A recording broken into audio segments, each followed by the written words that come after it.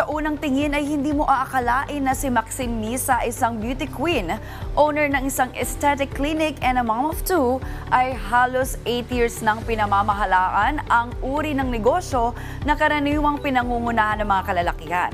At yan ang tattoo and piercing business niya. Alamin na natin ang kanyang business story dito lang sa Negosyo Tayo. Hi everyone! I'm Maxine Misa and I'm the owner of multi-awarded tattoo and piercing studio located in BF Homes, Parañaque City.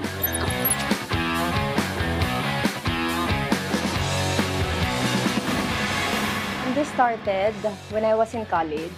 So I had girlfriends, tapos mahilig talaga sila magpa-tattoo. And then I always join with them. And then nakita ko na, okay, hindi siya kasing hirap ng mga food business na yung inventory is everyday and such stuff.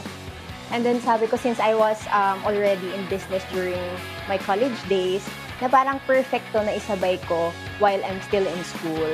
Nung pinatayo siya, hindi naman ako nahirapan kasi parang it's all fun. Pero nung nakatayo na, it's when I felt yung hirap pala na because ang daming competition. And ang pinakamahirap pa doon, I'm a girl who started a tattoo shop. So no one would believe that I can pull up a tattoo shop because people say na hindi bagay yan and I'm too young for the business and stuff. So nahirapan during the process, but I had a good team and until now I have a good team that I work with. So kaya namin pagdaanan kahit anong hirap. We started, I had 2 artists, so mga friends ko din sila.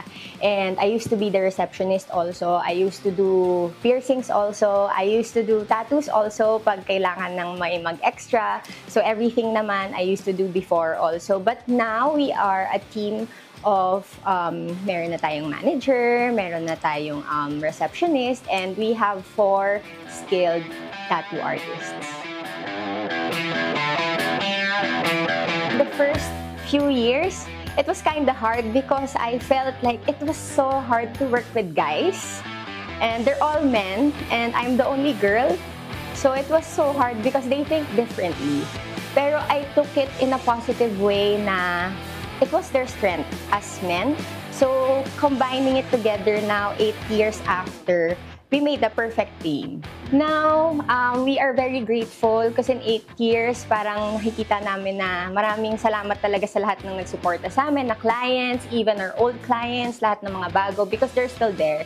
And I would say that in 8 years, we are still learning. And I think yun naman yung pinaka key to success ng isang business is that araw-araw, kailangan pa rin namin matuto, kailangan pa rin namin mag-innovate. We are very grateful that we are a part of the clients when they want to express themselves.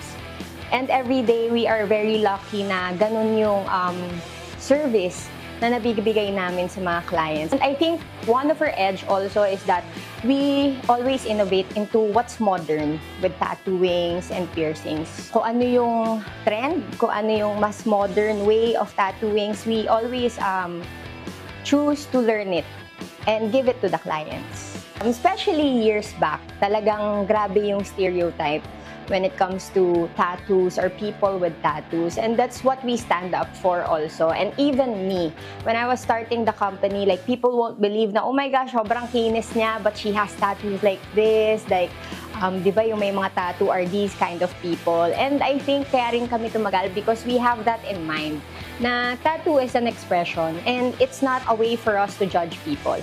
Let's let them express themselves through tattoos and piercings. For my tip, I would always say you have to always enjoy the ride. But you have to do the back end. You really work hard. You have to be consistent. And sometimes you don't give your 100%. Sometimes you can only give your 20% in a day. But what's important is the consistency. You just have to keep on doing it. It's always hard in the beginning. But you know what? It gets better. Kaya naman tara, negosyo tayo!